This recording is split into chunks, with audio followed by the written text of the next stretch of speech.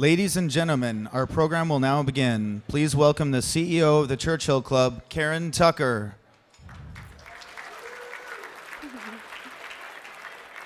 Thank you so very much. Pleased to have you here with us tonight. We certainly do have a treat in store for us, and we're very proud to present to you Michael S. Malone and Laura Sydell.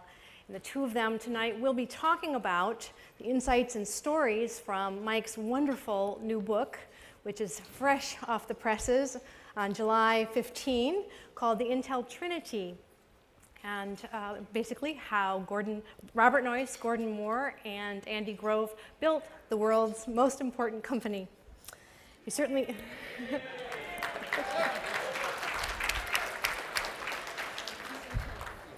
We would like to thank Intel Corporation for making this event possible, especially Tom Waldrop and Denise Bowden, who are just wonderful to work with. Thank you so much.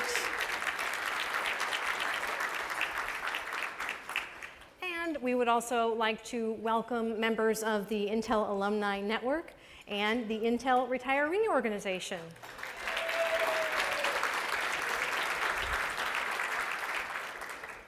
A word about Churchill Club, a nonprofit, independent technology and business forum, about 28 plus years young, 7,500 members strong, with the mission to encourage innovation, economic growth, and societal benefit.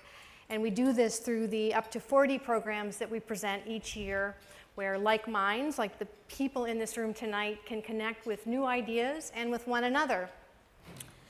We ask our speakers to park their corporate messages at the door and to talk to the people in the room about new insights and information that that will hopefully move the needle around the aspects of our mission, to inspire people to that. And we're especially excited about what we'll learn tonight about leadership, culture, teams, all of the many aspects that will always be evergreen that Intel has brought us through the years of its evolution. Please do consider joining us on August 13 for the promise of the connected car, what it can be and who can win. And then on August 21 for Mobile Moments, the new battleground for customers. And on September 25th for the Churchills, an amazing and inspiring program that highlights excellence in innovation, leadership, collaboration, and social good. This is one of the do not miss programs every year. And if you would like to consider joining us or supporting us in some way that is meaningful to you, please know that we would appreciate that very much. So learn more about us at churchillclub.org. And my last announcement, if you're tweeting, please do use the hashtag Churchill Club, and there are other Twitter codes in your event programs. Laura Sydell is the digital culture correspondent for NPR, National Public Radio, and in her work there, she looks at new technologies and how they are transforming our culture and how we live. And over the past decades, Laura has followed closely many of the personalities behind the Silicon Valley technology boom and bust. And I think she's always had a very special interest and showed us the impact on human beings of the technologies as they were evolving. So for her excellent work, she has been honored by such organizations as American Women in Radio and Television, the National Federation of Community Broadcasters, and Women in Communications. Please give Laura Sydell your warmest welcome. Laura.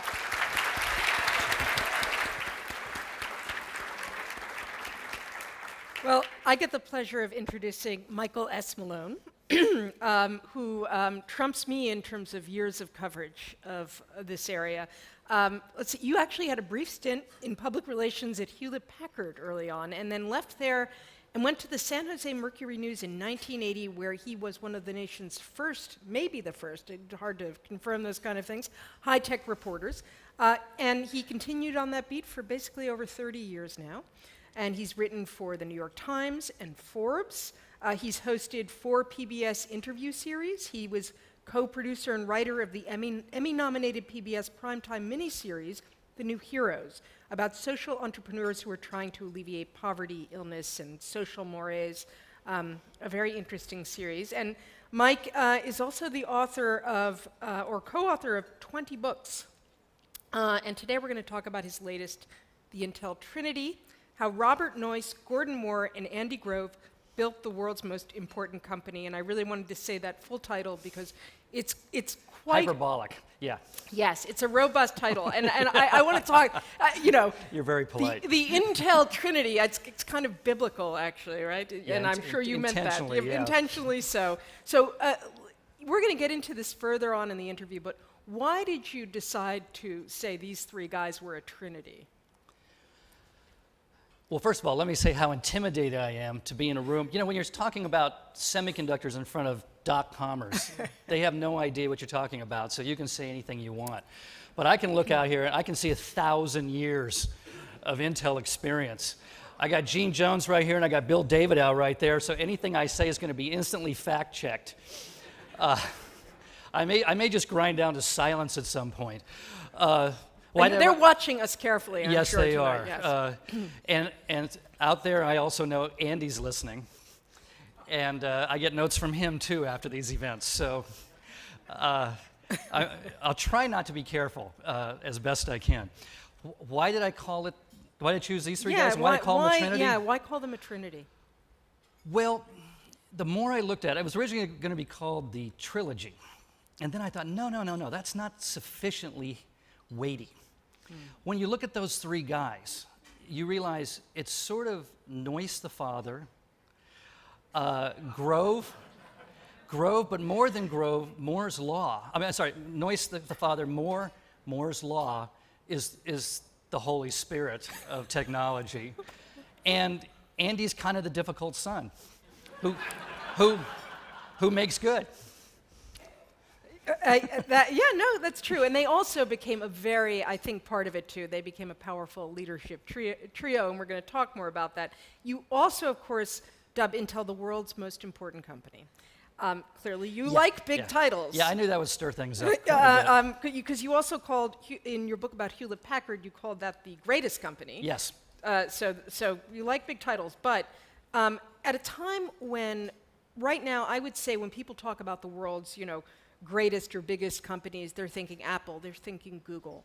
So why, at this moment, come out with a book that says Intel is the world's most important company?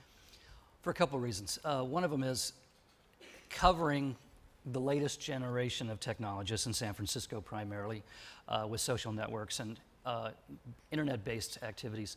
I was struck that we're so far removed now, so many generations and so far up the food chain, that we forget sometimes that everything rests upon semiconductors. Everything rests upon the integrated circuit and processors. And that if the folks at Intel tomorrow decided that they just weren't going to do this anymore.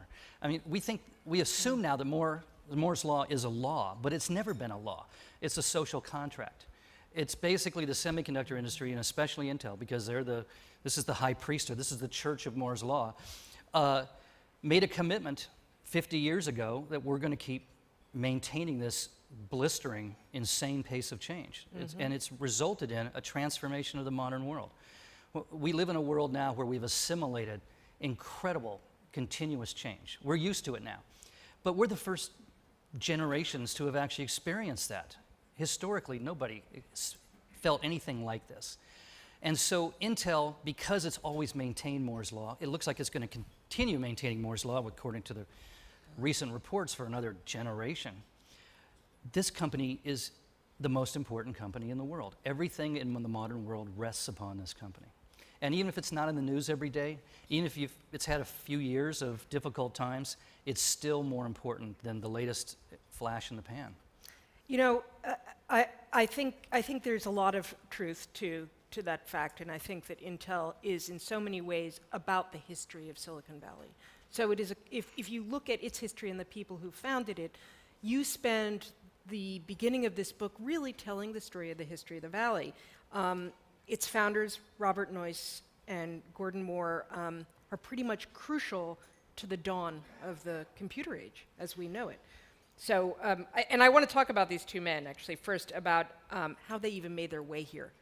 And I Yes. think it's worth remembering how they ended up here, and Shockley brought them here. I got to tell you, I love the first generation of Silicon Valley leaders, the chip guys. I mean, they got their fingers dirty. They came from largely working class households. I mean, Andy came under the wire out of Hungary, having survived both the Holocaust and the Iron Curtain. Gordon's dad was a sheriff over here in Half Moon Bay, rounding up bootleggers. And I have to say, the worst thing is that's probably my phone. Isn't that horrible?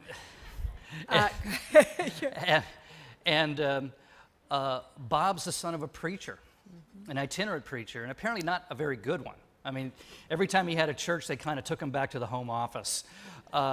So these are real, and all these early founders of the Valley, you know, Charlie Spork and Jerry Sanders and all these guys, they were all sons of working men and women. They were down-to-earth people. They lived like normal people. They had an understanding of what it meant to miss a paycheck or to try to, when you're running a company, meet a payroll that you can't quite meet. I don't see that now. I don't see that in San Francisco with the young oligarchs. I mean, to them, they're children of privilege, and there's a sense of entitlement as opposed to children of the Depression who knew that anything it could all go away overnight. Yeah, and I think it made them very resilient. Let's talk about these characters who make up this Trinity. Let's go back and get a little bit. I mean, some people probably know the story or probably know some details, but I learned a lot in reading your book. Bob Noyce, he was the son of a preacher. He went to Grinnell. He was a diver. He was kind of, you know, this very athletic, very bright guy. I think he was the most charismatic figure in Silicon Valley history. I think that he was forgotten for a long time. His premature death, he missed a lot of the excitement of the 90s. You know, it boomed after him, so he kind of got lost. I think Leslie Berlin did a great job of bringing him back, but even then it was almost a little too late. He didn't live long enough to win the Nobel Prize, which he should have shared with Kilby, and Kilby himself said that. If you look close enough, you can argue that Noyce could have won 2 or 3 Nobel Prizes. But he was gone too soon. He was gone before all the excitement. And so Andy was still around. Andy was on the cover of Time magazine. He got his moment in the sun. Gordon is immortal because Moore's Law is going to be studied 1,000 years from now to explain what happened here. But Noyce, his appeal was more evanescent. It was personal. You really experienced Bob Noyce by being with Bob Noyce. And having been with most of the great figures of the Valley's history, from Terman and Packard up to the present, Noyce stands above even Steve Jobs. I mean, Steve Jobs was an extraordinary figure to be around. I mean, you really did feel the reality distortion zone. But you didn't like necessarily being in the reality distortion zone. It wasn't fun. Bob Noyce was a person, when you talked to him, you kind of wanted to be Bob Noyce. And no one was immune to that. I mean, Steve Jobs wanted Bob Noyce to be his dad. I mean, that's the kind of impact Bob had, but that's a hard thing to explain to future generations. I think the American Experience documentary of a year ago, I think that was the first time most people really got to see Noyce and appreciate what he was all about. Now the thing about Noyce and what he brought to the Valley, in so many ways, his story, Gordon Moore's story, the story of Shockley and Fairchild, strikes me as the beginning of the culture of Silicon Valley. So much about that story I see still echoes of today. So these guys came here to work with Shockley, who was going to work on transistors. The most famous applied scientist in the world at that moment, and he was about to win share the Nobel Prize with Bardeen and Brattain for the transistor.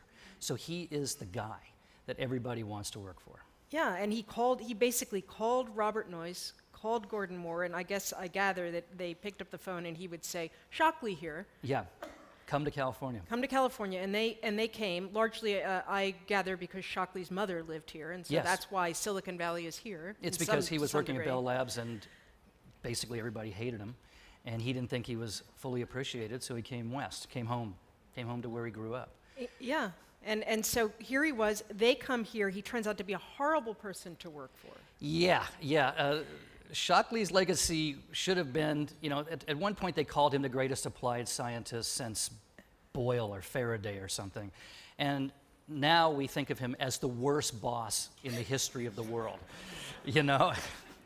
And thank goodness in some ways it turned out that way. Yeah, right? and remember, he got this reputation during the Mad Men era where, management was not particularly enlightened. So if you have a reputation for being a bad manager in that era, you're pretty bad. But think about these 8 guys who get invited to come out to California.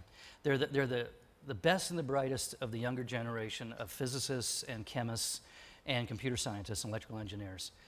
They get here, Shockley says, we're going to commercialize the transistor in a way that nobody else has. And since I'm the guy that invented it, I know how to do it. And within a few months after they get out here, and this is how committed, this is how convinced these guys were they wanted to work for him. Bob Noyce bought his house before his job interview. He landed, went out and bought a house, Los Altos, wasn't it? And then went to the interview with Shockley. That was how he was all the way in. He had pushed all of the chips to the center of the table. Confident, too. Yes, absolutely, always. Shockley wins the Nobel Prize. They go out to breakfast and celebrate with their boss. Not many of us have ever had bosses that win the Nobel Prize, a couple weeks after we go to work for them. So they're figuring we are at the absolute epicenter of the technology revolution. And they're thrilled. And then Shockley starts making them take lie detector tests and challenge them on everything they say and accusing them and just exhibiting absolutely a Captain Bligh kind of, called the Captain Bligh theory of management, which is you just don't trust anybody ever. And after a certain point, they had it. They just couldn't take it anymore. They were young, they were in their 20s.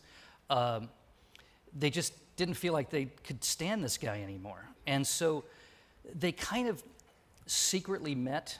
And interestingly, Noyce was the one guy who really wasn't in this cabal, that it was the other 7 guys. To the point that the morning that they quit Shockley, they pulled up in front of Bob's house, and they weren't sure if he'd come out or not. And when he came out and got in the car, they knew they could do it. Extraordinary moment, because it not only creates the modern Silicon Valley, it creates the modern model of a startup, of entrepreneurship, thanks to Eugene Kleiner, a lovely gentleman, one of the loveliest men that ever lived in this valley. Kleiner went out and found the money. I thought it was Arthur Rock. Art Rock was a banker. Kleiner found Art. They worked together. And they're the ones that, I was actually in Art Rock's office a few years ago, and we were talking about it, and he goes, wait a minute. And he went over to a filing cabinet. It was a whole wall of filing cabinets. He went down to the lower left one, and he pulled it out, and there was a little manila. The piece of paper. Yeah, and I've seen it. It said Fairchild. Yeah, and he pulls it out, and it's the list of all the companies that Rock and Kleiner talked to. And it's like General Shoe, Kellogg's. They had no idea who would give money to a transistor company. And they ended up with Fairchild, Cameron Instrument. Sherman Fairchild was a pretty progressive guy in terms of technology, not necessarily in business, which was going to be the problem in the years to come. Right, and so they went out and they started, this company, and it is there that Bob Noyce came up with the integrated circuit, which is, of course, while he was still at Fairchild. Yeah. In fact, Fairchild did so many things. If you want to know where they were basically at San Antonio Road and California Street, right in there. It was a stereo shop for a long time. For many years, whenever they painted the walls, you could see where they nailed the tabletops, the desktops, and that became the standard height for work tables for engineers. So they set almost every precedent. They really created what we think of as the valley. They stole power, they run an extension cord to a neighbor. They did all sorts of things. And the amazing thing was, in the thick of all this, as crude as it was, Noyce had an idea of taking the transistor and making it into a reproducible design where you could create a whole bunch of them at one time and then wire them together. And it was interesting, I had lunch not to drop a name, but I had lunch the other day with Federico Fagin of the microprocessor fame. And he said, as important as Noyce's initial idea was and Kilby, And as important as the microprocessor was, the breakthrough was Jean Herny. Jean Herny worked, Right. essentially Noyce created 2 teams. Moore was the A team, I think, and Herny was the B team. Herny comes up with the planar process, which basically takes the model Explain, of printing. yes, explain Printing, that. yeah, it's basically photo, resist, burn it off with acid, put metal down, you got an integrated circuit. The planar process gives us the modern world. And so this little tiny company working out of a concrete tilt-up changes the world forever. Which is amazing, but they can't stay there. And this is the other thing that strikes me about Noyce and Moore and what they did. I mean, people began to leave and break off, in part because there was a clash that I think still exists between East Coast business practices and business practices here. Well, you grew up are you from New Jersey? I am. Yeah. Well, this was Noyce's problem. He had all this talent working for him, arguably the greatest aggregation of talent in business history. Early Fairchild, the individuals there, when it blew up, produced about $1 trillion of wealth. Okay, there's been nothing like it. It was crazy. Anybody here from Fairchild days, the early days? I remember Marshall Cox, yes, Gene. I remember Marshall Cox telling me that his very first Fairchild meeting was a sales meeting. He came up from LA, and he got there, and he had no idea what an integrated circuit was. The 2 guys who had hired him had basically been drunk, and he just sort of took the job. He gets up here, and they have a projector, and they project the image of an early Fairchild integrated circuit on the screen, and he doesn't know how big it is. He actually thinks the projection is life size. And so he's wondering, I'm going to need a bigger car, because this thing's 8 feet long. And no one disabused him of that notion. And then for break, they went and they just had a couple sawhorses with some plywood sheets on it, and they had bottles of whiskey and brownies, and that was break. And so it was just like a gigantic frat house. And they go to the wagon wheel after work, and everybody would get plowed, and they'd crash their cars on the way home. And this is also the beginning of Silicon Valley, This is the here, beginning right? of I mean, this is, this is a tradition that's continued. Well, and see, that's one of the reasons, another reasons for calling it the Trinity, because there's this sort of biblical beginning of the valley. You have Hewlett and Packard up on the hill in Stanford Industrial Park, and it's sort of Apollonian. I remember working there, and I worked right on the hill at HP, and right out of college, and I remember the horses on the hill, and everything was beautiful, and there were berms of grass, and there were no sidewalks, and it was just like, this was the ideal of what the digital age was supposed to look like. And the reality was shockingly, it was Dionysian. It was down on the valley floor, traffic, the wagon wheel, just crazy. I heard some divorces happened as a result of some of what went on there. Many. Yeah. Yeah, many. Some rearranging and yes, marriages. marrying secretaries. It was wild. It was just crazy. And these guys who went on sales calls, this was another example. I think it was Marshall Cox again, or Barry Meriden told me this story. They went out on a sales call, and as they were going in the building, one of the other guys turns to him and says, "You're VP of marketing." And they just made up job titles when they went in to sell stuff. I mean, this was early Fairchild. It was wonderful in its own way. I mean, you had absolutely crazy characters. Who's the great linear designer? Bob Wyler. Yeah. He It's good literally when you get the answers from the audience. Yeah, when he got frustrated designing something, he would go out and chop a tree down in front of Fairchild. I had a report once of a guy walking through the old Fairchild building back when it got to Ellis Street, wearing twin bandoleros of bullets and a sombrero. Okay, this is Fairchild. So I want to sort of move us to the founding of Intel, and part of what happened, I think, was that as it started to do well, and back east they saw it's doing well, they started to sort of put hierarchy, and they, passed over Bob Noyce, I think, for promotion, and they were frustrated. I think their ideas about how to run a business, and Bob had worked at Philco for a while and seen companies where the money didn't go into innovation, it went into all this garbage, and so he and Gordon decide to leave Fairchild, and many did, and start their own company. And essentially, and here's where the very important relationship with Andy Grove happens. I mean, Gordon had hired Andy, right, to come work there, and Andy loved Gordon, and Gordon said, "I'm leaving," and Andy basically said, "Well, if you're going, I'm leaving with you." Right. And they go off. And then Gordon says, Bob's coming too. And Andy said, oh, I don't know if I want to do it. Right. Yeah. The problem with Fairchild was, keep in mind, you have Hewlett-Packard, Palo Alto, arguably the most enlightened company, during the Bill and Dave era, the most enlightened company that ever existed. They're handing out profit-sharing checks. They're giving out stock options. They're giving Christmas bonuses at the Christmas party. They're doing all of these things. At Fairchild, and I remember experiencing this deeply when I was at the San Jose Mercury News. The Mercury News was 3 times the size of any other paper in the country during the boom of the 80s. And we used to joke that a Brinks truck would back up to on Knight Ridder Way, and they just take all the profits and put it in the back and drive it to Miami. And it would prop up all the papers in the country. This is what Fairchild was going through, Fairchild Semiconductor. They were the hottest company on the planet. And yet, they were being treated as a cash cow by Fairchild back east. Noyce should have been taken up onto the executive level. He probably would have turned it down, but at least he should have been offered it. They didn't offer it to him. Their attitude was, it's a bunch of gearheads out in California and they're making a lot of money. Let's take the money and do stuff with it. Let's prop up all our other operations. And so the first guy to go was Bob Weidler, the wild man, the guy who actually, when he went to National Semiconductor, and when they were so broke they couldn't afford the gardener to mow the lawns, he went out and bought a goat and tied it to the front of the building and had it eat the grass, and then he threw the goat in the back of a Mercedes convertible and drove to a bar and auctioned it off from the bar. California is so weird, isn't it? I mean, I love this man. I mean, it's great. There are stories of Weidler at a national semiconductor conference. I'm not sure which one it was back in New York.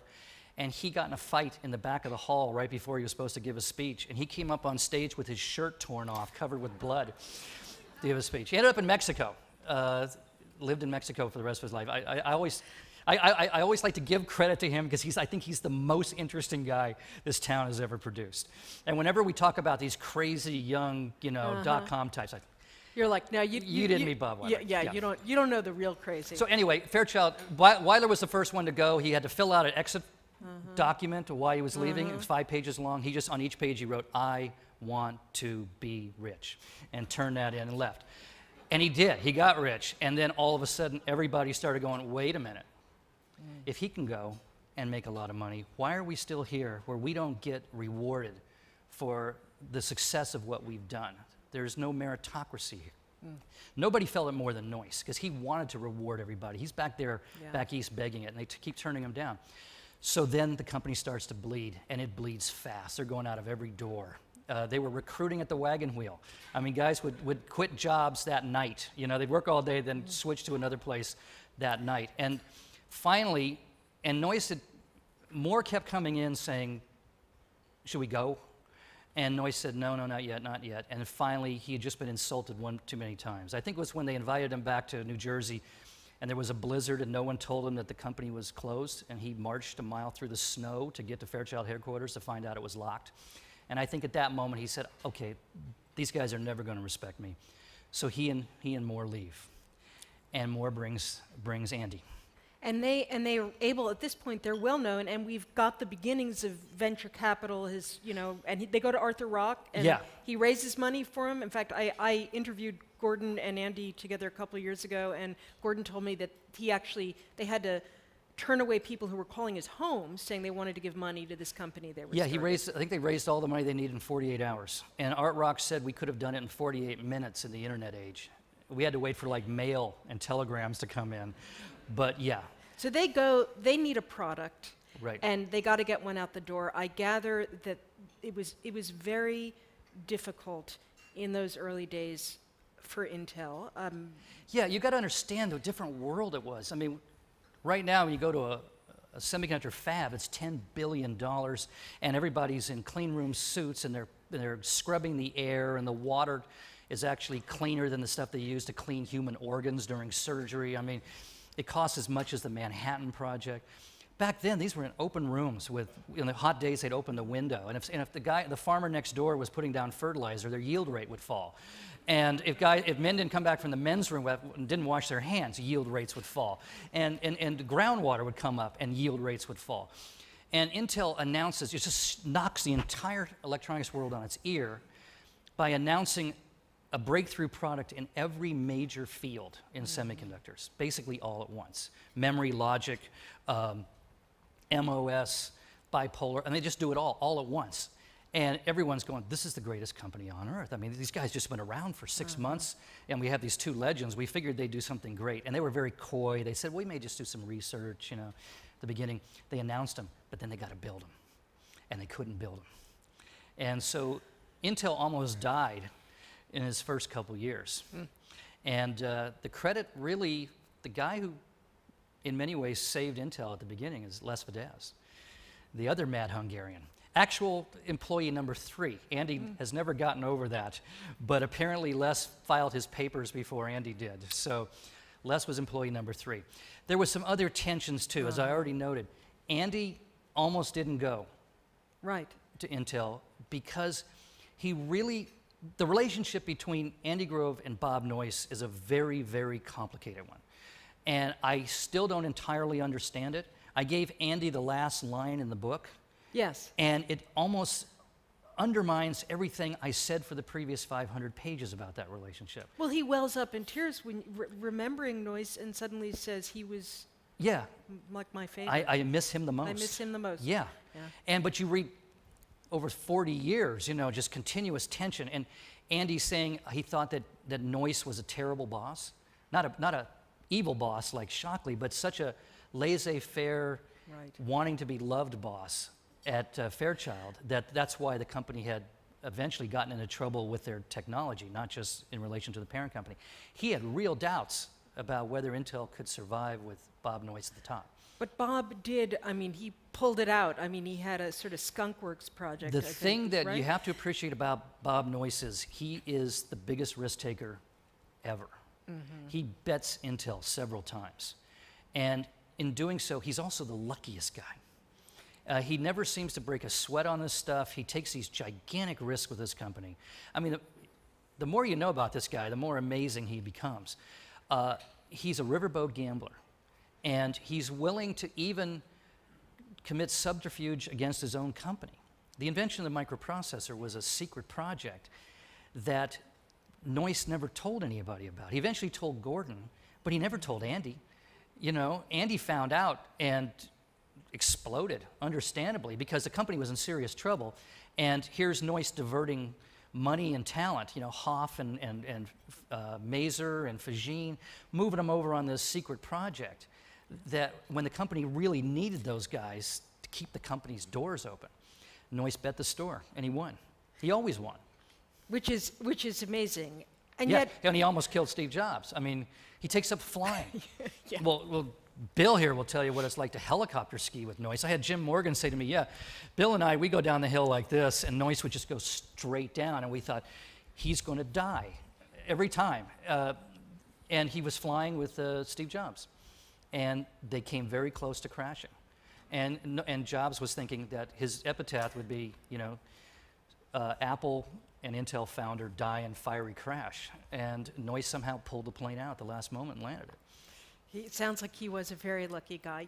There's a story, there's so many interesting stories that happen in this company. One of the ones that I found interesting, though, is that here you had these brilliant scientists, and one of the reasons that Intel ended up in all our PCs really had more to do with marketing than the better technology. And I found this in the book to be a very interesting story, and this is, I guess, with 79, right? Motorola comes out with a chip. Yeah. Is Regis here by chance? Okay, so we have one of the members of Operation Crush here. He'll deny it, but I absolutely am convinced that all modern marketing comes from Operation Crush, because that's the moment you move away from.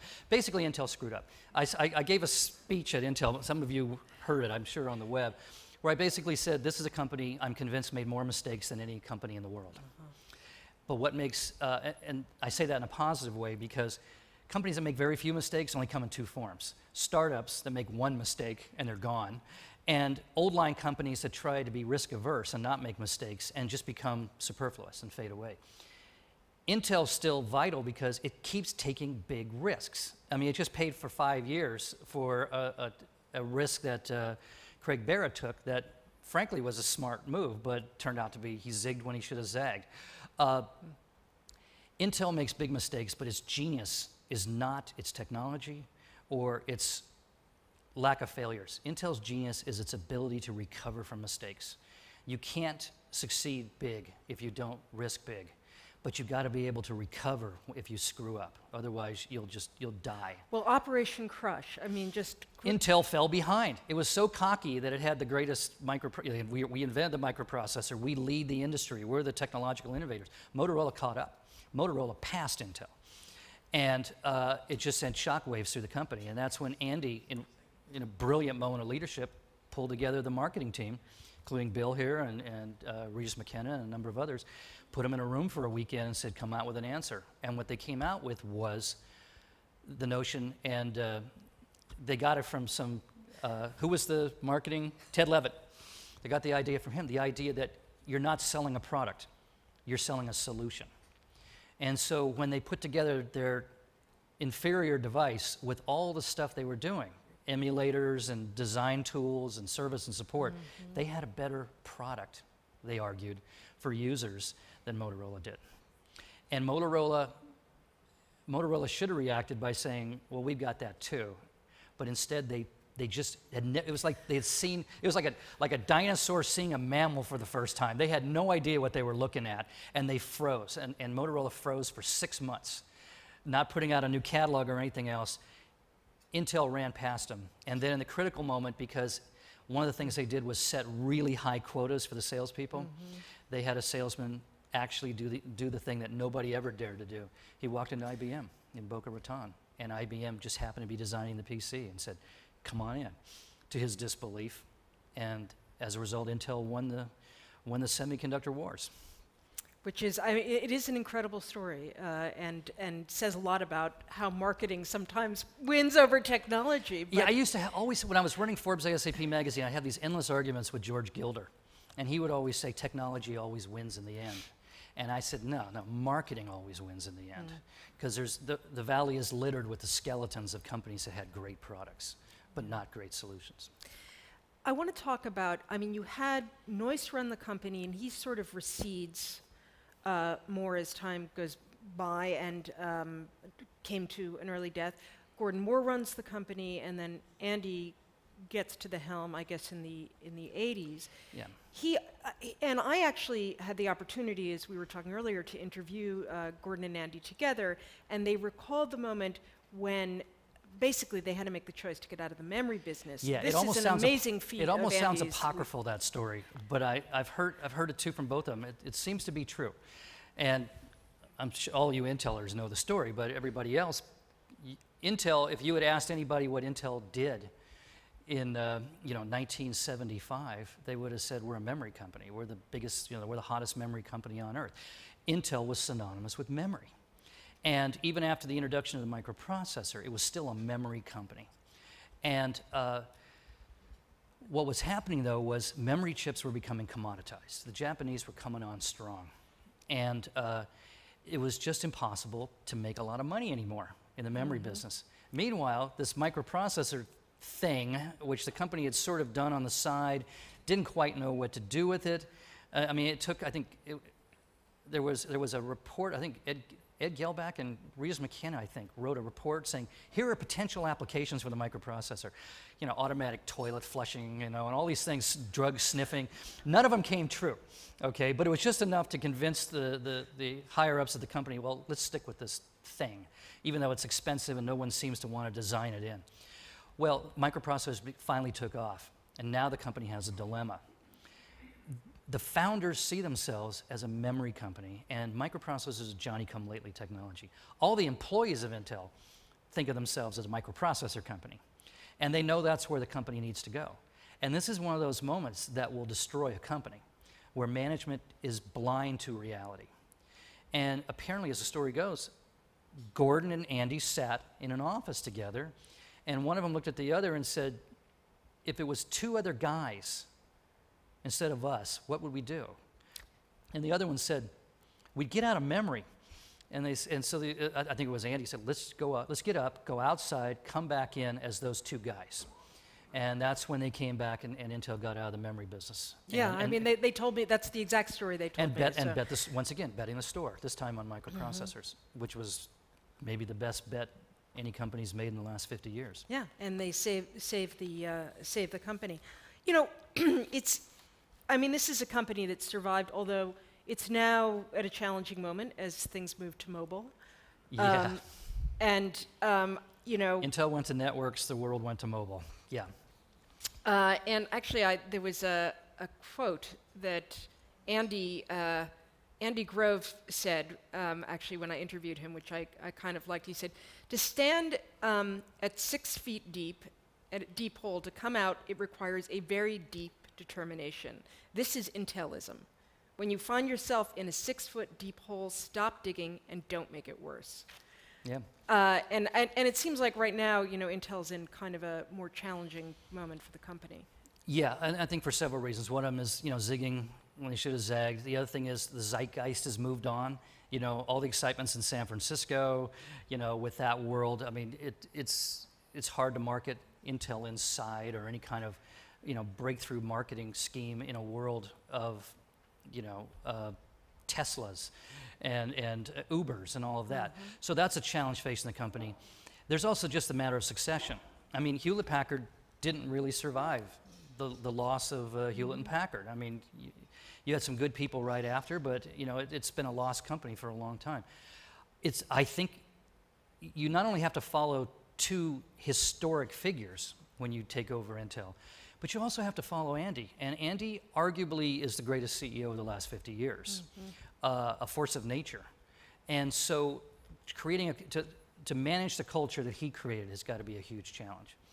On the positive side, the numbers have started to turn up recently, the last couple of weeks. When I was writing this book, it was sort of kind of, you know, as I'm finishing the book, it's not a happy ending. Lately, it's looking pretty good. The second thing is, this is the company that, as I said, this is the high church of Moore's Law. As long as Intel adheres to its historic quest, its destiny, to keep moving Moore's Law forward. And some of these recent announcements, 3D, you know, transistors and some of the stuff coming out of IBM, it can keep going. And as long as Intel keeps moving the ball down the field, that endless field of endless doubling. By the way, I wrote a piece for Fortune, I think it was, recently. And I said, Gordon did us a real disservice with Moore's Law. Because if you remember, when he originally did it, he only had like 5 memory chips to work from. And he kind of, you know, 16K was maybe the most dense. He drew it, and he put it on graph paper, and it went like that right off the top of the page. And he went, oh, that's not going to work, because he had to put it in Electronics Magazine. So he wadded that up, and he got regular and log paper. And he got a nice flat line. And that's Moore's Law, the 30%. And that's what we've all been living with for the last 50 years. And we've grown accustomed to that nice flat line. And it has diluted us to what's really going on, the amount of change taking place.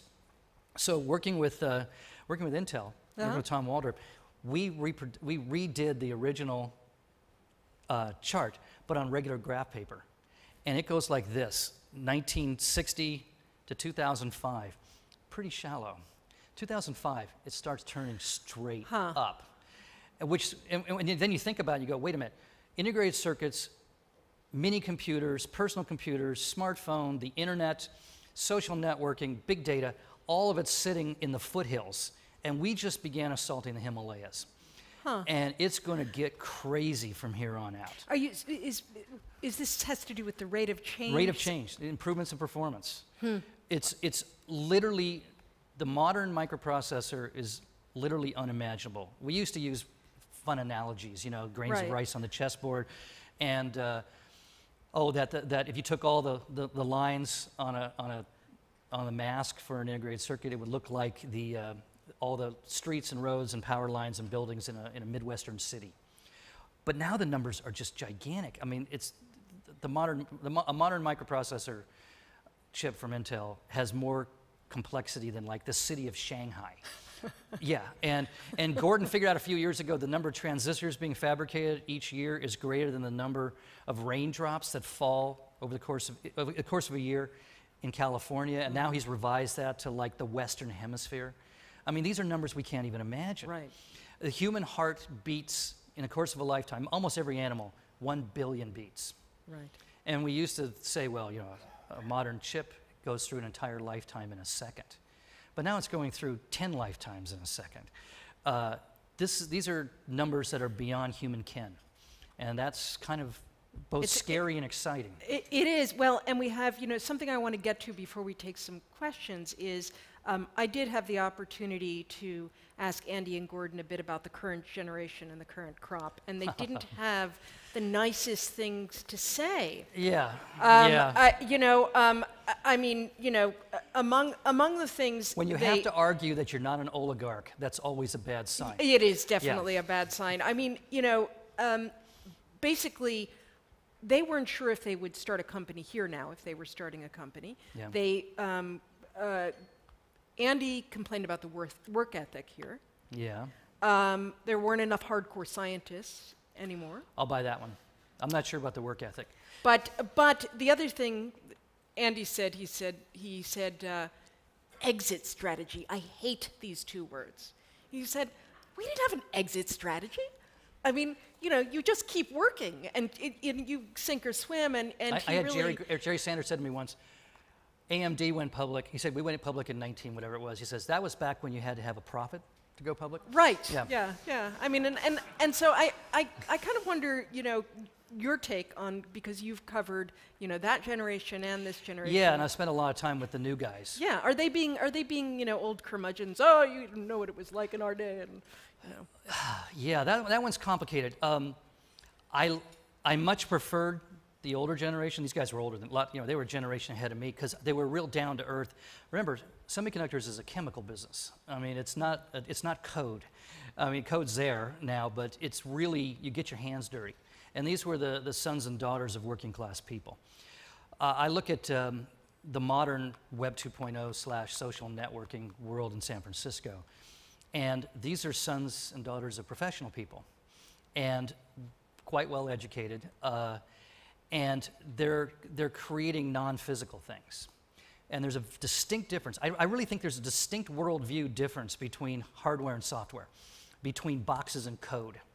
And I think code people tend to be philosophical in weird ways, you know, like do no evil. I remember I was with Eric Schmidt, and they were getting the Google prospectus together, and I said, well, what's this thing on the back? What's this manifesto? This do no evil stuff. And Eric said, the kids really want to do that. Yeah. It's a nice thought. And I think that's a turning point. You know, you got Eric Schmidt, you know, he's Novell, he's Sun, you know, they're building boxes, and he goes to Google, and they got the dogs, and they're sleeping on the floor, and, you know, it's a different reality. And I think the code people think in huge sweeping ways, and that's wonderful. When they talk about a product, they talk about reaching, you know, viralizing it out to 1 billion people. That's the impressive side. The unimpressive side is they don't really understand any of those individual people.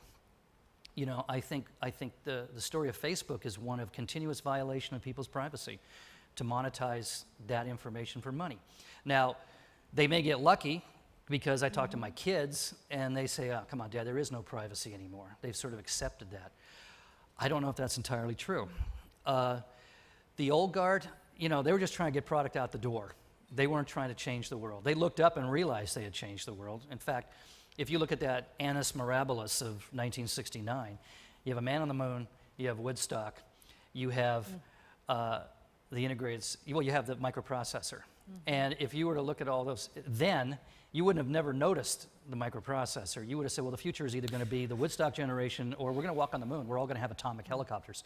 We're working on that right now. Yeah, you know. Yeah, exactly. These guys with their hands on, they changed the world without really knowing they were doing it. I like hardware. And I was just thinking the other day, I was driving through downtown Sunnyvale, and there was these giant buildings.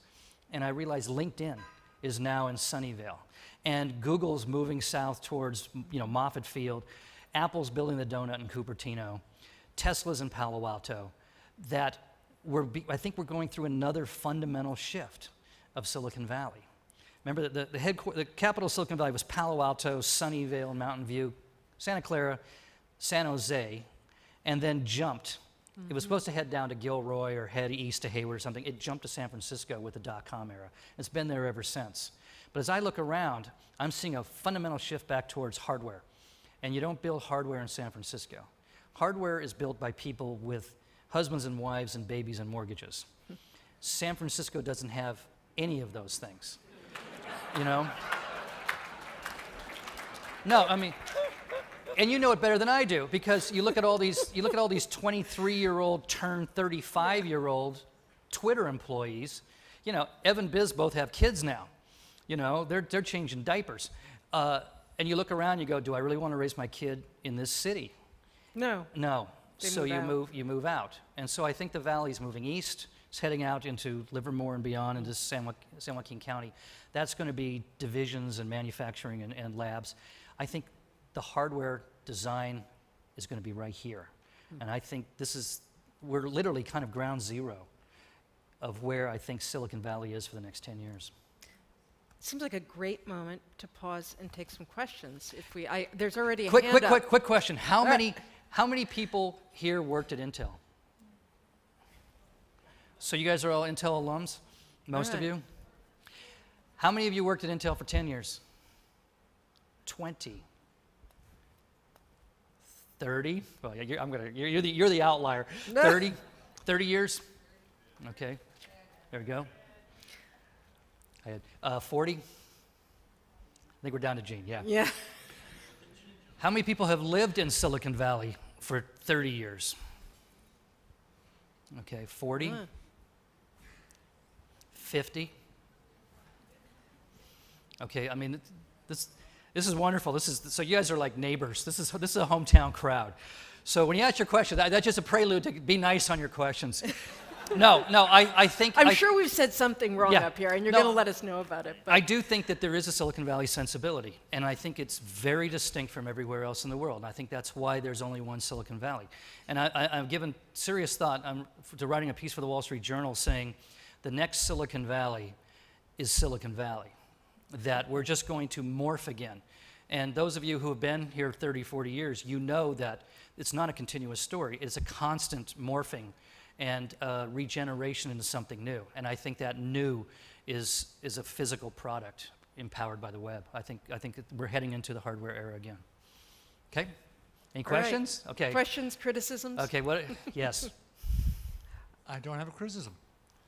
You'll have to wait for somebody else to criticize you. But I have a question. Yes, sir. You led into the last section with a discussion of effectively build to last. Intel is a company built to last. You're now, I think, arguing that the next generation of companies will not be built to turn over. Yes. Say more. Yeah, we're going to go through this sort of interregnum here that's going to be interesting because we have a lot of companies that are sitting on literally Everests of cash. Facebook, Apple. I figured out that Apple has enough cash on hand, I think it's $400 billion, that they could literally buy the entire next generation of startups. Just control it all. I think that's created this interesting distortion where for the very first time in my memory, M&A is actually more interesting than IPOs. When WhatsApp sells for $19 billion, it's got 55 employees and it's been in existence for 3 years. You know, no IPO does that. So, I mean, every employee of WhatsApp is going to get a minimum of something like $50 million. Some of them have only worked there for like, 11 hard months. They're going to get their 50 million bucks. Exit strategy. Yeah, there's exit strategy for you. I think we're going to see, I think the pace, I think this is literally the first manifestation we're seeing of the pace of Moore's law doing that curve upwards. I don't think established companies now can keep up with the pace of change. Even cutting edge companies like Facebook. I think Mark Zuckerberg has a brilliant strategy. He is just, Instagram, WhatsApp. I think he knows Facebook is getting old. I mean, your grandma's on Facebook and you're 19 years old, and she's checking your party photos, So I think Facebook is becoming old. It's becoming, obsolete, and I think Zuckerberg knows that. And instead of trying to keep propping up this existing company, which is the old strategy, he's just jumping. from one hot company to the next, and he's got the dough to do it. And if you look And at he bought he bought hardware. He bought the Oculus Rift. Yes, yes, he did. Once again, there's a little bit of hardware going on behind the scenes. Yeah. So anyway, I think IPOs just got crushed by Sarbanes-Oxley and all those other things, and they've just been limping along. We're excited now when we get a couple IPOs a month. I mean, you guys remember 1999? You had a couple IPOs before breakfast. So if IPOs come back, yeah, I think we're going to see a lot more companies trying to stick it out and endure for a long period of time. But for the short term, it's going to be, build a company, dress up real pretty, and try to get the attention of Apple or Facebook. A question over here.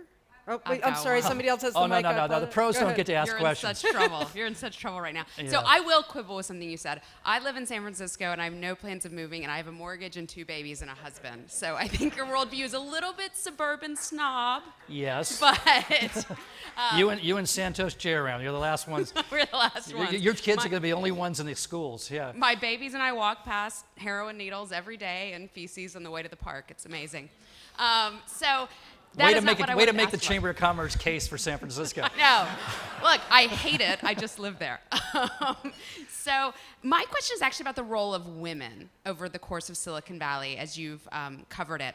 I think it's fascinating how, everyone knows there aren't enough women participating at the higher levels of power. We've talked about that to death. We've talked about ways it's changing, ways it's not changing. I think it's fascinating that in the early days of Fairchild, you see photos and there's lines of women who are building all of these chips. The early days of Silicon Valley was really powered by women doing this. You go back they to had small hands. Yeah. And you go back to ENIAC. Chips. ENIAC, it was all women running the computer too. Right, and if you look at the history of a lot of industries like Hollywood, other industries, very early on, women were doing a lot of the grunt labor of these things. Right. And then they became highly valuable and women got squeezed out. I'm curious what you've seen in the role of women through Silicon Valley, and do you see anything that should encourage young women coming into the industry? Yeah, 2 things. One of them is, I wrote a piece, I gave a speech at Oxford a couple years ago, and I looked at the humanities. I was sort of incensed because Oxford Today magazine, the cover was, "Are the humanities dead?" And my thought was, no, not, we tend to, during periods of technological innovation, focus on the technology, but we forget that ultimately comes down to the interface between human beings and technology, and that is art and literature and storytelling. Every startup I've ever been involved with, it didn't come down to the technology. It came down to who could tell a really good story to a venture capitalist. That world is still dominated by women. And I think, there's always been the PR and marketing and advertising ghetto for women. But I think in the world of the future, where you have to cut through all that noise and get people to buy into your story, I think women have a distinct advantage there. That's the first thing. I think the second thing is,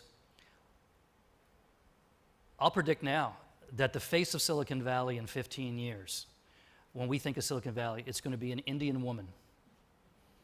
I think you look at the trajectories of the different, the 2 genders and the ethnicity. I think that's the future of Silicon Valley. So if it's not, I'm thinking of somebody like Padma Warrior. There you go. At Cisco. At Cisco, absolutely. Yeah. She was on my debate team.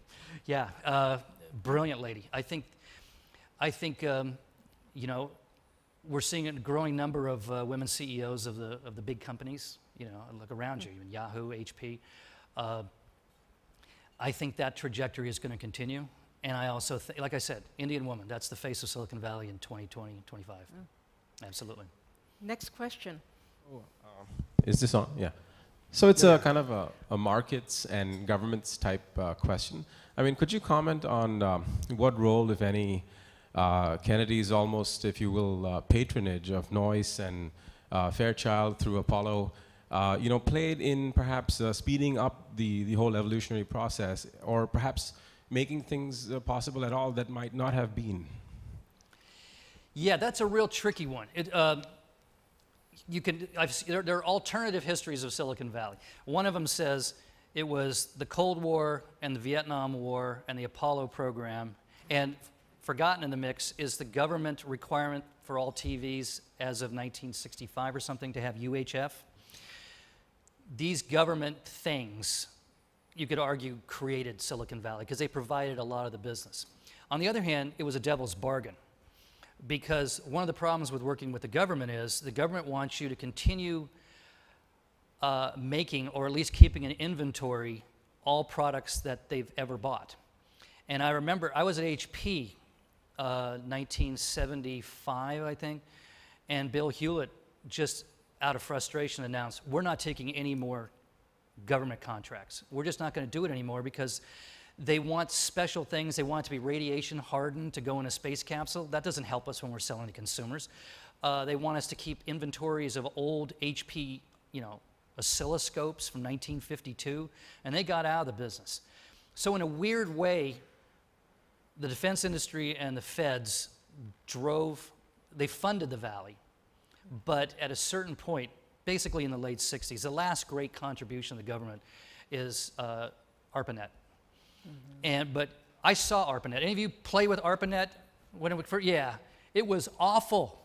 I remember sitting there, I was up at Xerox PARC, and they said, here, you can talk to any university in America. And I sat down, it was just numbers, and it had the worst user interface imaginable. And if left in the government's hands, the internet would have never happened. The World Wide Web would have never happened. We'd still be sitting there talking to, with 45 numbers before we said hello, to Jet and Propulsion Laboratory. And then Al Gore came along and invented the internet. Well, no, he gets credit actually for commercializing it. Well, that's really what he helped do. mean, put it into the commercial sector.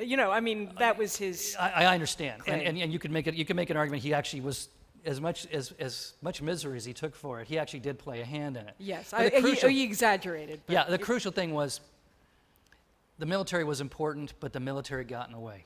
And when the Vietnam War ended and the Apollo program ended, it left this town high and dry. The single worst recession in Valley history, I still think. Now, 2008 was awful. But I think, 1974, and it was mostly because of the majority of people working in this valley worked for Lockheed. And there was one dad on every block who got laid off in 74. The level of misery was unbelievable. The valley had to recover from that, and it had to learn how to produce consumer and commercial products, and industrial products, and that was the big turning point in making the valley into what the valley is now. So can I just follow up quickly on that? So do you think it's really, it's a little bit of both, like the government kind of seeded certain things, commercial sector took it further? Yeah. Yeah. We had the great debate between Bob Noyce and T.J. Rogers over Semitech, and Noyce, he committed so far that he basically went to Semitech and ran it, and it killed him. But it was $300 million to start it as a government project. And T.J. Rogers' argument was, why don't you just break it into $10 million lumps and give it to startups? They'll do a better job. And I think this is the tension that's always defined Silicon Valley. The entrepreneur versus, big money, big industry, and that sort of thing. Next question. Yes. So I like what you said about hardware. I've been here for a while. Hardware, I come from that side of the fence. But on the other hand, if you look out there, there's plenty of software. So help us out with why things are changing back to hardware in your view. I just like to hear your views on that. Oh, okay. I think code only gets you so far. Software only gets you so far. At some point, you have to interact with the physical world. We took the internet we've taken it just about as far as you can go of people communicating with each other, searching for information, that kind of thing. But if we want to manage the world, we have to move on. And that's why we're seeing the rise of the Internet of Things. There's this sort of thinginess that's starting to happen out there. We don't give Texas Instruments enough credit for sticking with analog. I mean, they kind of had to because they screwed up digital, but they did stick with analog. And the translating of the analog world to the digital world now is the centerpiece of our lives. I mean, what is big data? Big data is taking advantage of the sensor revolution. I wrote a book last year, the big picture book. I don't know if you guys saw it on big data, and with Rick Smolin, the photographer, and he gathered up all these applications of big data around the world, and they were all sensor-based. I mean, we're at the point now that they're counting, they've now done a census of every single tree in the Amazon basin, and they monitor each tree for its health. They're counting every fish going by a certain point off of Australia. They're going to start throwing sensors into the atmosphere and just let them float around, and that'll give us very, very precise micrometeorology. These things are all physical things connecting to the physical world. And with the Internet of Things, our things are going to be talking to our other things. You know, our car's going to call the parking lot and see if there's any slots, and then bill Bank of America. You know, I mean, this is where we're going. We've reached the limit of this sort of airy mental cognitive world, and we're heading now back into getting your fingers dirty in the physical world. Was that even clear? Okay, good. Yes? Hi, I'm a 23-year veteran of Intel, and I've been gone 8 years. Andy Bryant said something in an interview about 3 months ago, and he said when he was picking the new CEO that the board really wanted a cultural change. Being an outsider now, I'm wondering if you have any inside knowledge or an opinion about what he thought the cultural change should be. The culture? The Intel culture. Yes. You want a personal opinion of how your culture has changed? Well, I'd like to know what you personally think and what you think they want to change about the culture. I think you guys aren't as arrogant as you used to be, and I think that's a bad thing.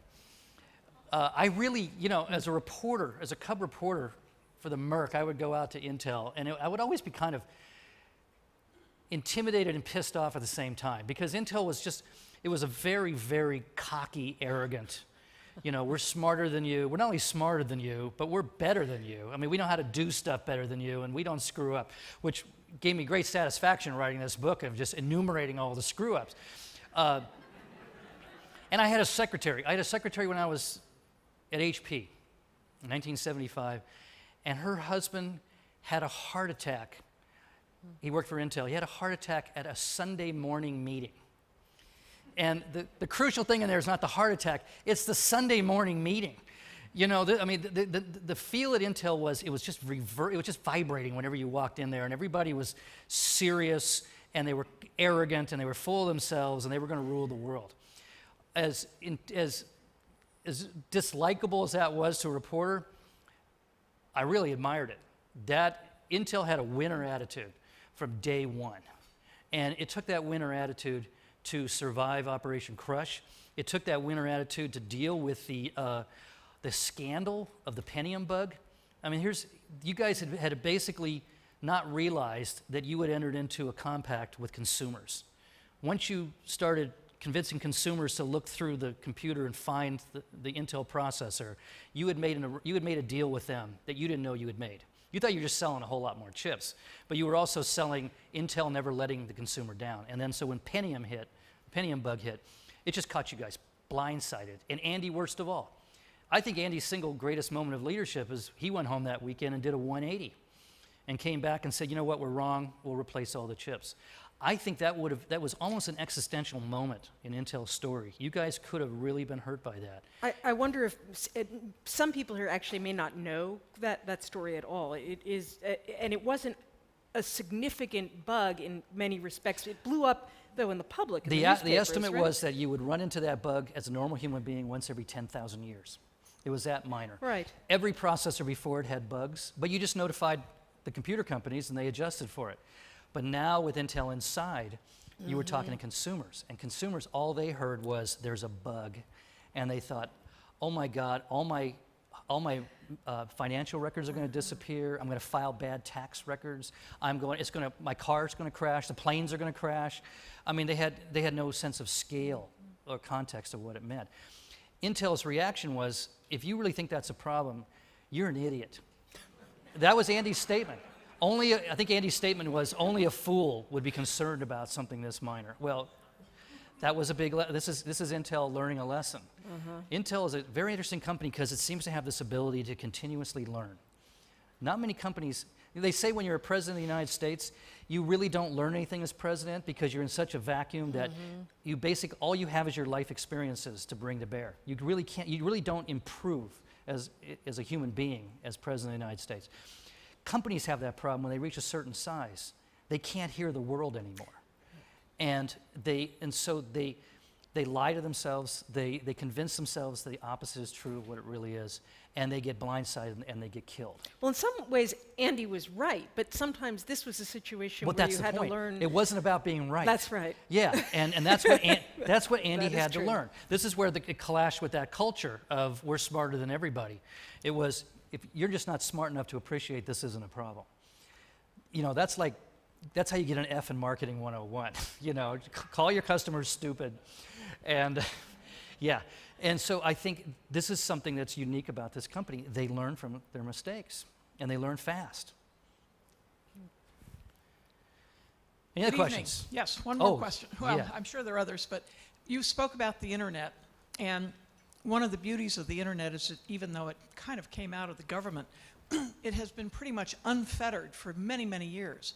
But I heard a Google executive speak recently about the death of the internet because of the intrusion of government, not only domestically but internationally, in the internet. So for example, in Europe, there are a lot of suits that are being brought, and they're being won by individuals who want to have their information taken off of the internet because they don't like it for some reason or another. And then you have governments that want to control the messages that are going out in their countries. So would you speak to the survival of the internet? It's really two big problems. There's net neutrality, and then there's privacy. You know, about 6 months ago, I was working on the Intel book, and my 23-year-old walked in with a roll of electrician's tape, and he just tore off a piece and put it over the camera on my laptop and kept walking. And I said, "What are you doing?" And he said, "I'm covering the camera. I don't want you being watched." And I said, "Well, that isn't going to happen." I said, "They might check my email. The NSA might be looking at my, surfing the web." A month later, there was a school that gave out laptops to all their kids, and they found a way to have the camera send the images even when it was turned off. I'm really bothered by this, both of these things. One of the things that concerns me is I'm the son of a spook. I mean, my dad was a spy. I mean, I know that world. And I understand the need to gather information. What bothers me is how easily this new generation of young social networking types acquiesced to the government's demands. It was like, what do you want? Come on, take what you need. I mean, AOL, no one knows this, but AOL cut a deal with the NSA like early on. If you ever was on AOL, the government was watching you. The idea, and this goes back to this notion that the people running this new generation of companies have a very little respect for the notion of privacy. They're perfectly willing to take your purchases and tell all your friends about them. They're willing to gather data about you by, searching through your files. It's just the next step to letting Big Brother do it. I don't see the earlier generations of this valley ever allowing that to occur. I think it would have been a major fight. The other thing about parceling up the internet between the free stuff and the government-controlled stuff and deciding what people are allowed to look at and what they're not, I find that despicable. I can understand why, China might want to do it. I don't understand why we allow them to do that. The internet is the most liberating phenomena of our lifetimes. It's the most democratizing thing maybe in human history. Why we would ever back off from that and return to return to the old days is beyond me. This is sort of a fight to the death sort of thing, frankly. We have time Sarah, for you agree with that? Where are you? Yeah, good. We have time for another question. It's Sarah Lacey of Pando Daily. By the way, their series on price fixing by companies in this valley, employee salary fixing, is the best piece of investigative reporting I've seen around here in a dozen years. One of the things we suffered from is newspapers have died. I was an investigative reporter. Right. I'm the guy that broke the story on toxics in the valley. Nobody does that anymore. Newspapers don't have investigative reporters. And bloggers, they don't have time or money to do it. And so I think there are some real scandals out there that we don't know anything about because no one's been looking. And thankfully, Pando found this salary fixing thing which is egregious. I mean, the major companies of the Valley were setting salary levels and not agreeing not to poach on each other. Right, so there was none of that back in the bar room, hey, you want to come work for my company? They were and so what that putting an end means to is you don't understand why you can't get a job anywhere else and you're stuck where you are. Who are the victims in all that? It's not the companies, you know, it's these poor working people. And I think they all got away with it because it had the magic name of Steve Jobs attached to it. Yeah. Yes. Another question, Yeah, thank you. I just moved to the Bay Area about 2 weeks ago, and I think coming here today has given me a lot more respect for what the area has been. Did you make a down payment on a house? No, I don't have a mortgage. I'm not married yet. I am Indian, though. I'm not a woman, unfortunately, so I don't think I'll be a CEO. Well, you're halfway soon. there. I was curious about one of the things that you spoke about, which is about getting marketing into a world of technology. Yeah. And as someone who was a business major in grad school, I'm just curious as to how you see that shaping up over the next decade or so. Is there really a place for people who are not from the technology world in Silicon Valley, or do you see that as something that is essential to the success of Silicon Valley going forward? Do you have to be a technologist to survive in Silicon Valley? I mean, is that the heart of your question? I mean, I don't think so. I mean, I think the Valley's always been sort of like the Army. You know, you look at combat, 10% of the soldiers are actually there on Omaha Beach, and everybody else is in support. I look around this Valley and I see, you know, restaurants, marketing firms, PR firms, advertising firms, consulting firms, recruiting firms, packaging, design. You know, the Valley, what we think of as Silicon Valley is maybe 20 or 30% of this overall thing. And I think it will remain that way, if maybe even get smaller. I think as part of, you know, the thing that began with Operation Crush, of the solution, I think the actual technology component of the solution gets smaller by the year. I think it's all the stuff around it. I mean, the iPhone was a profoundly interesting new consumer product and a piece of hardware. But what makes the iPhone really interesting is that there's 300,000 apps that people designed for it. And 99% of those people were not technologists. They were people that were living out in the world who saw a problem and said, you know, we could create an app to deal with that. And I really think that's where the future really lies. You know, this giant penumbra of opportunity around each new core technology breakthrough. And I would just point out Sheryl Sandberg, who's risen quite high in the Valley, has a business background. She doesn't have a technology background, and she's the CEO of Facebook. So, but we're going to have to wrap it up. I think we're about out of time. This has been such an interesting conversation, and there were a lot of little stories and anecdotes in this book. Yeah, that it's 500 pages, folks. yeah, exactly, that I could have kept drawing out of you, but we're out of time. Thank you so much. It's been a pleasure chatting with you.